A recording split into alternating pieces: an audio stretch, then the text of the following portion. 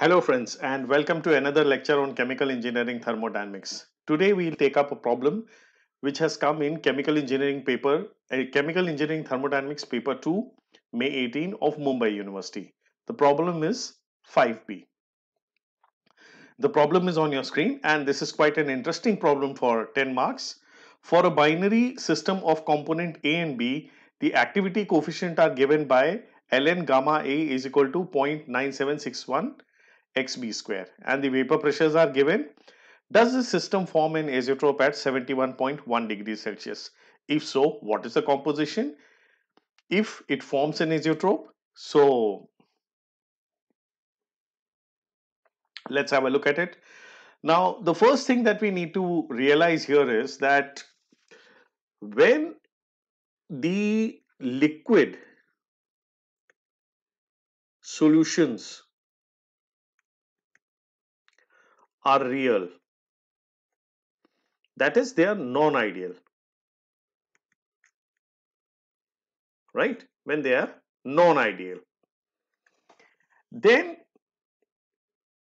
an azeotrope is formed. Then there is a likelihood of an azeotrope being formed. Okay. So for any azeotropic mixture, the simplest model that we can take is the modified Raoult's law.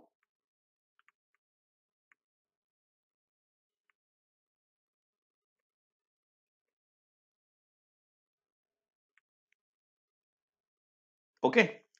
Where the modified Raoult's law is Y1P, that is, we are assuming that the gas phase is ideal and the liquid phase is non-ideal. So X1 gamma 1, where gamma is the activity coefficient, into P1S, that is the saturated vapor pressure of component 1. So this is the simplest model we can use to model a non-ideal liquid system. Okay.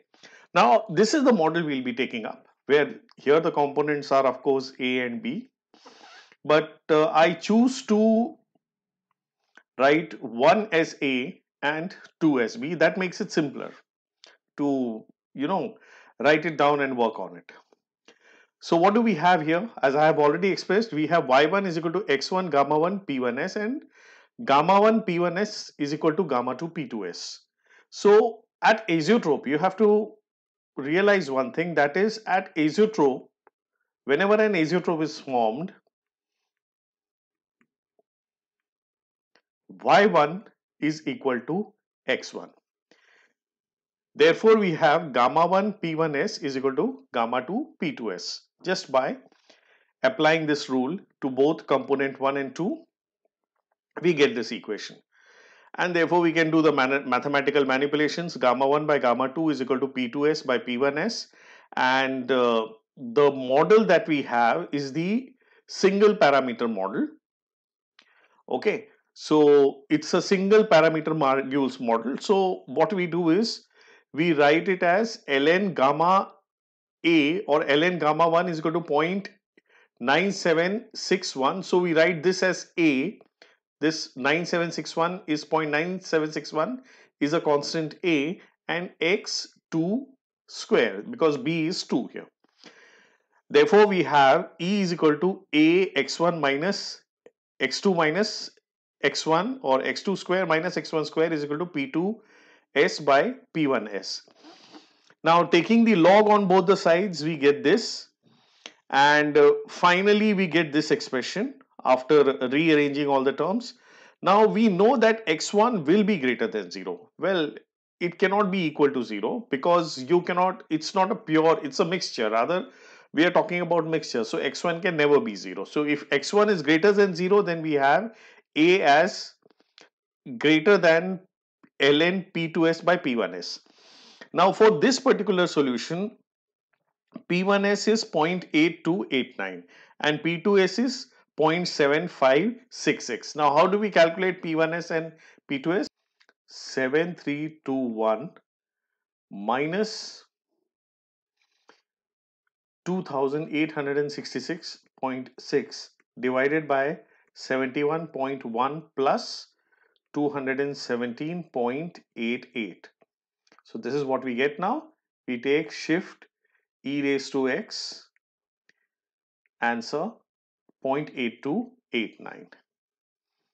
So here we have 0.8289. There was just a simple error, I guess, in punching down the values. And similarly, we get P2S. Now we take P2S by P1S and we take the log of it and we get minus 0.091. Now this is obviously lesser than 0.9761. So we can say with confidence that yes, an azeotrope is formed. Now, if A and B form an azeotrope, what will be x1? It's fairly simple here. The x1 can be had from this expression. In this expression, you have to just put the value of A and the value of ln P2 S by P1 S by 2. So let's do that.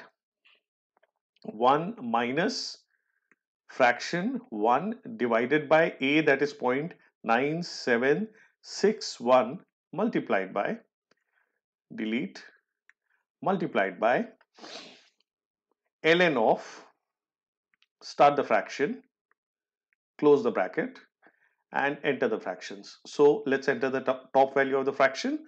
The top value of the fraction is 0.979, this is, yeah, 0.7566, and the lower value is 0.8289, right? So this is it, and divided by 2. So we get 0.5467. So I have noted it down here, it's 0.5466. So as you can see, for 10 marks, this is a fairly simple problem if you know what is the fundamental behind it, right? And I have shown you what is a very systematic method of calculating the concentration of the azeotropic mixture. That's number one. And number two is also to find out whether the liquid mixture is an azeotrope or not by a Margules single parameter model. Now, these problems are fairly common in CET II paper or Chemical Engineering Thermodynamics 2 paper, or the paper where you have solution thermodynamics. These problems are fairly common and you should have no trouble in getting your full 10 marks by following this method that I have shown. So that will be all, guys, today. It was a very hectic day for me, so I could only make one lecture today, but still I would request you, do critique my lectures, and yes, more important, please subscribe. That is very important to me. My subscription base now is only 603. Thankfully it is growing, but it needs to grow to at least 1000 before this project becomes viable. So what is the best thing you can do is subscribe my videos, subscribe my channel, and please send it to students who are desirous of learning chemical engineering thermodynamics, and please ask them also to subscribe it. Okay guys, that will be all. Have a good day. Bye.